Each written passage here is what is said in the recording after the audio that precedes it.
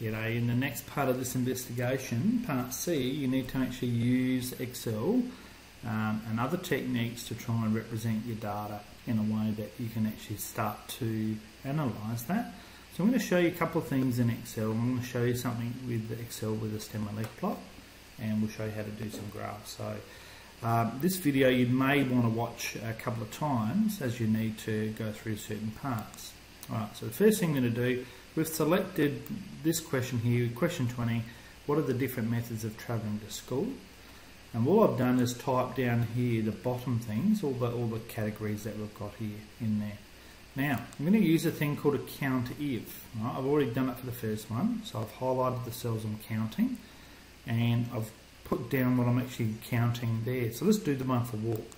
Right? So the first thing you tell Excel that you're putting a formula in is pressing equals. I start typing the word count, and I'm looking for the one count if, so I click on the count if, and then I have to select the range of data I want to select. So I click my mouse on there and I highlight that. These are all the cells that I want to sort of check to see if they actually have the word walk. Alright, so now I'm going to put a comma, right, and now in parentheses, so I have to press my parentheses there. Now I type in exactly as it's written in the thing. I have to have a capital there, and then I'll do the same thing again, close my bracket. What the computer will do, it will look for that word walk, and it will copy that exactly in the spreadsheet there. Right, so the next thing is I have to do these other ones as well, so that's equal to count if. Alright, so you select it again, highlight the cells that you want to count. For this one here it's a bus. Alright, so put the comma. Yep, that's my cells. Come down to the bottom again, and then put my comma there, my parentheses, and it's bus. Put the right ones in there, and so on. So once you've done all of those, let's say we've done the whole lot, and I've got 20 there and 15 there. Now I could have just added them up if I wanted to. I don't have to use that cell, but that's actually a useful thing in Excel to learn. Once I've got that, then I can present this in a number of different ways. Now, if you go click on the insert button, you have all your charts. So I could do a pie chart, a 3D pie chart, which will give me all of that stuff there. Alright, so I can present this information a range of ways. Let's try another one. Insert, I could do a histogram. Alright, so there's a histogram. I could change the colours if I want to, so I have different colours, but that's giving me the number of people there. Now obviously if I want to work in percentages, I need to just convert these things to percentages. What's another way I present that data? Probably the two are most important, I suppose, are the stem and leaf plot and the histogram there, probably the most appropriate for that. Now, so that's what you've got to deal with your categorical data. That makes sense, hopefully, with that. Now, the next thing I'm going to do here is actually work out the averages for the time that people spend doing things in this section here. Now, in Excel, to work out an average, it's got a little formula for that, equals. Okay, so we can type in the word average. See, it's got average there. So we'll just click on that. So they don't use the word mean. And then all I have to do is highlight the cells I'm going to find the average of. Okay, and then enter. And that works out the average for that. For these ones here, for these cells here, if I click on the bottom, right hand square, notice it goes to a little black cross. That allows me to drag it across. So I've just found out the averages of all of those cells there. So we can type in the word average. Or what's the other word we could use? We could use the word mean. Now the other one that we quite often use is the term median, which is the middle value. So we know 50% of our data lies below the value and 50% lies above. So again, we just type in median. See the word comes up there, so click on that. And now what we do is highlight the cells that we want to find the median of and enter.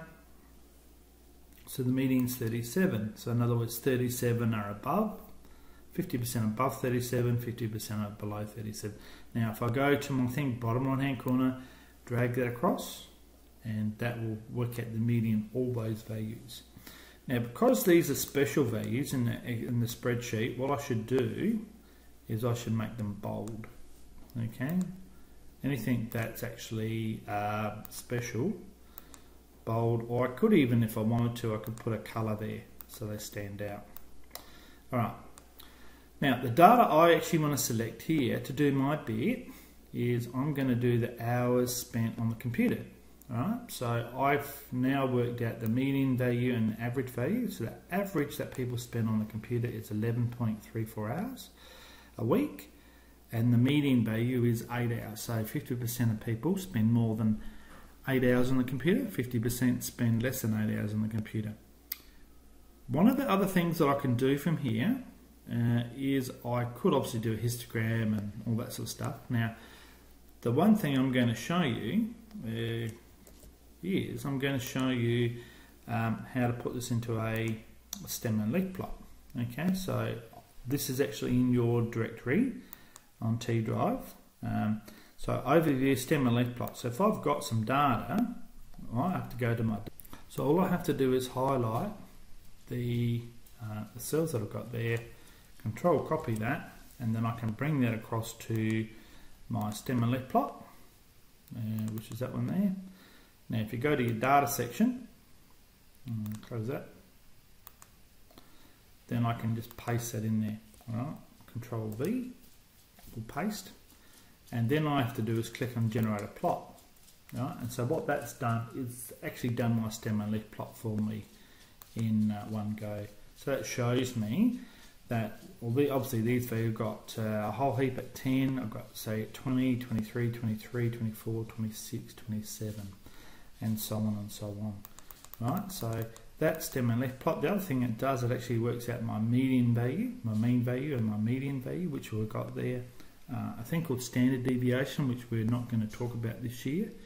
It tells me my maximum value and my minimum value, and obviously we've got a sample of 50 there. So that particular one there, I could actually cut and paste and present in my assignment.